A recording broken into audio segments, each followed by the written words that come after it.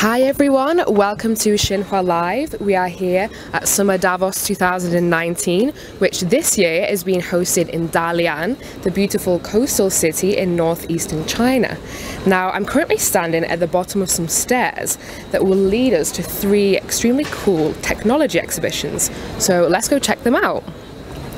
So first of all, just some fun facts about Summer Davos. This year, the theme is Leadership 4.0, Succeeding in a New Era of Globalization. This year there will also be almost 2,000 participants, whether they be business people, media officials and academics from 100 countries, and the event will run from July 1st to 3rd. And now we're going to check out the first exhibition, which, as you can see, is called The Human Element, which I think sounds very interesting. So let's go meet the manager of the exhibition and see what he has to say. Hello. Hi, nice to see you today. How are you? Nice to meet you.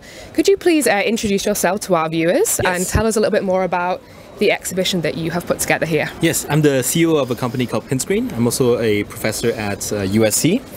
And the technology that we're showing here basically allows you to turn yourself into someone else in real time. And all we need is a single picture. So if you want, I can just show you a demo. Great, let's go check it out. All right. This sounds really cool. So in this booth over here, the setting is very simple. It's basically just a virtual mirror, so please have a seat. Great, wow. So if you look into that, this is a regular webcam, nothing fancy. And by the press of a button, I can basically digitize your face in 3D. So there you go, that's it. Now I have a 3D model of your face. If you move your head around, it's following your face, it's doing your facial expression. But that's not the most interesting part of it. The really interesting part here is that all we need is a picture of anyone, and we can basically generate their facial expressions. So, for example, I can turn you into Audrey Hepburn. So oh great, she's my favorite actress of all time. So let's go with Audrey Hepburn. Let's start with her. So I take that one picture, and there's nothing else in that picture other than her neutral face. And what it does is that in real time, it's synthesizing your facial expression. So if you open your mouth, you can see that it's generating teeth in real time using a deep learning approach, right? So it's really using AI to generate content in real time. I can turn you into someone else. You can be Neil Armstrong. Okay, this is what it's like to be an astronaut. Exactly. A little taster. Or a martial artist, Bruce Lee. Wow. Right? And it doesn't really matter if it's male or female. Yeah, it works. You can basically face swap with anyone else. Oh great, Frida Kahlo, she's also one of my heroes. Right. This is pretty cool with the monobrow. I have a monobrow officially. Correct. So these are interesting, you know, public figures, celebrities. So there's obvious questions about, you know, what if we have the ability to create the content that we want? What if your identity does not belong to you anymore? People can basically, you know, take any picture of someone on Instagram, on Facebook, and basically generate arbitrary content. So that becomes something kind of dangerous. Yeah, so it raises a lot of ethical concerns, I guess. Ethical concerns, legal concerns. Wow, that is some very deep stuff. Thank you so much for explaining that. It's very, very interesting. Thanks for joining us today. All right, thank you. Great, so for those who are just joining us, we are here at Summer Davos 2019 in the beautiful coastal city of Dalian. We're currently exploring three really interesting technology exhibitions. We've just gone to the Human Element, which raised a lot of ethical concerns around the issue of deepfake. And now we are at the Hospital of the Future. So if you're just joining us for Human Element, please drop your comments about what you think of this. And next we're going to talk to somebody from the Hospital of the Future. And here he is. Here's the representative from this exhibition. So could you please just tell us a little bit about the, you know, the theme of this exhibition and what we're kind of seeing in terms of like the future of, you know, medical technology? Right, yeah. So this is the Hospital of the Future. What we're presenting here is actually a robot-assisted surgical platform, which contains three major parts. The first one here is the patient card, where we have four robot arms working on the patient. And then we have another part is calling a surgeon console, where the surgeon will be controlling the robot. And then we have the third part is a vision card, where the vision of the surgical area is collected and processed and provided to the surgeons over there.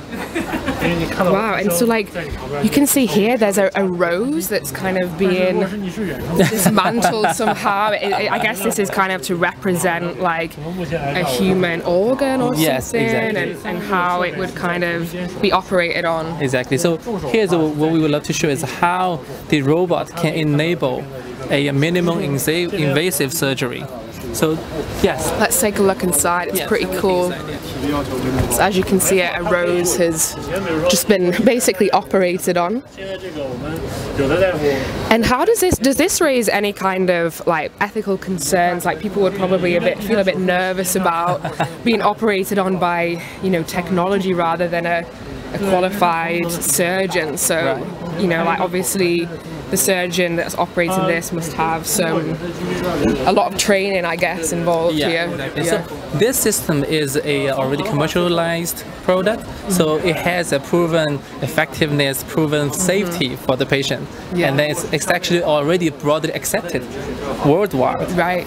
But then, so what future will be, right? So this is the technology we have for now.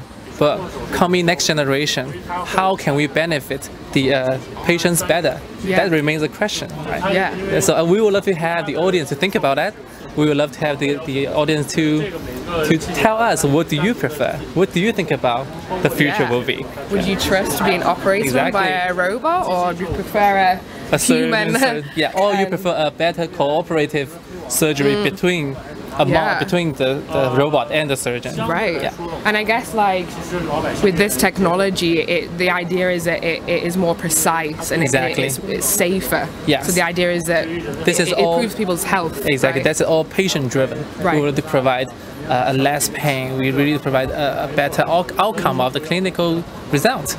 Yeah, that's all what we are driving for.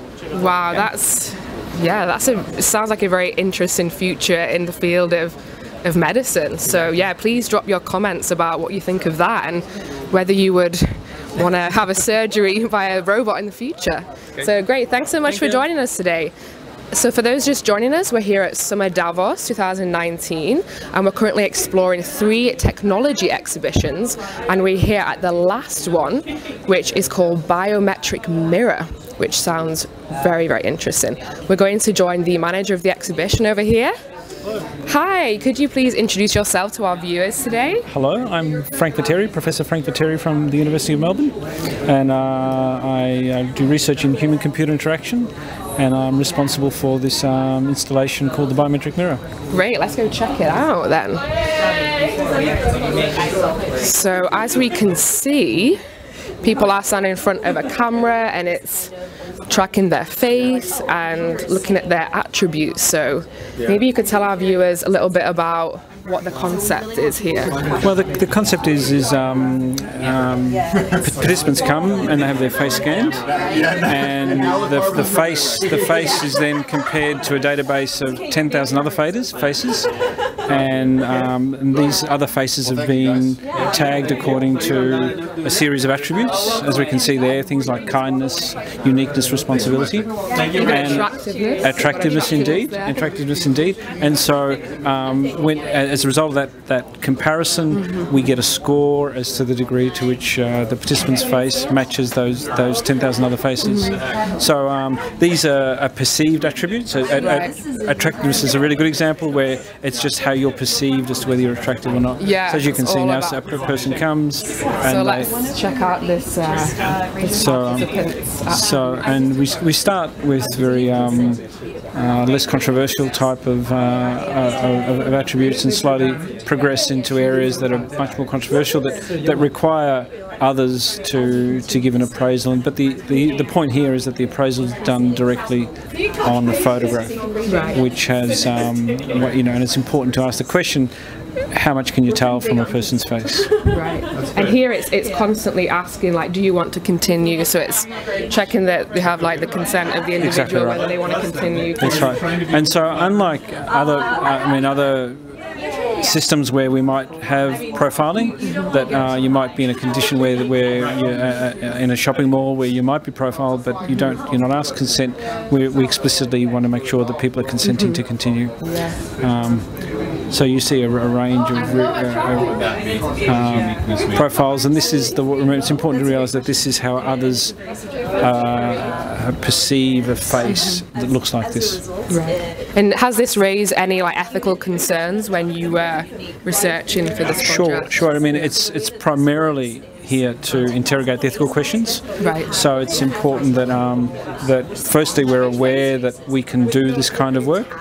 It's possible to use machine learning techniques to assess the characteristics of a face against attributes that are typically not done. So it's possible to do that. Firstly, that's important to realise this, and secondly, we need to think about how this sort of data can be used. Then we've used examples where this data could be used for recruitment agencies for shortlisting to get a job, for instance. It could be used in insurance companies. If you're assessed to be irresponsible, or not frugal with your money, perhaps then you're not given an interview to get a loan. So these things are possible. I'm not suggesting that necessarily a company would do this. I mean, we'd expect them to be much more rigorous in their approach. But the point being is these kind of activities can be done, and we need to keep asking questions about when they are being done this way, that we're aware of that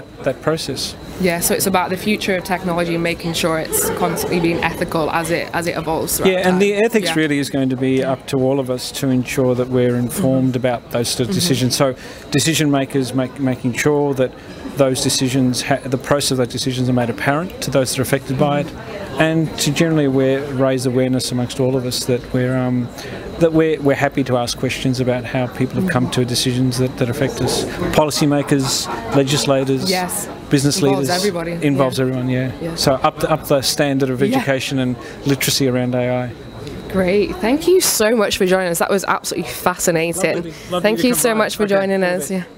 Great, so I guess that's it for our first live stream of Summer Davos 2019.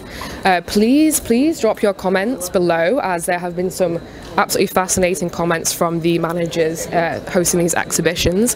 And please do join us for more live streams throughout Summer Davos over the next few days, where we will be discussing Fourth Industrial Revolution, and as well as the future outlook for the Chinese economy. So thank you so much again for joining us, and thank you so much to our interviewees, and see you next time.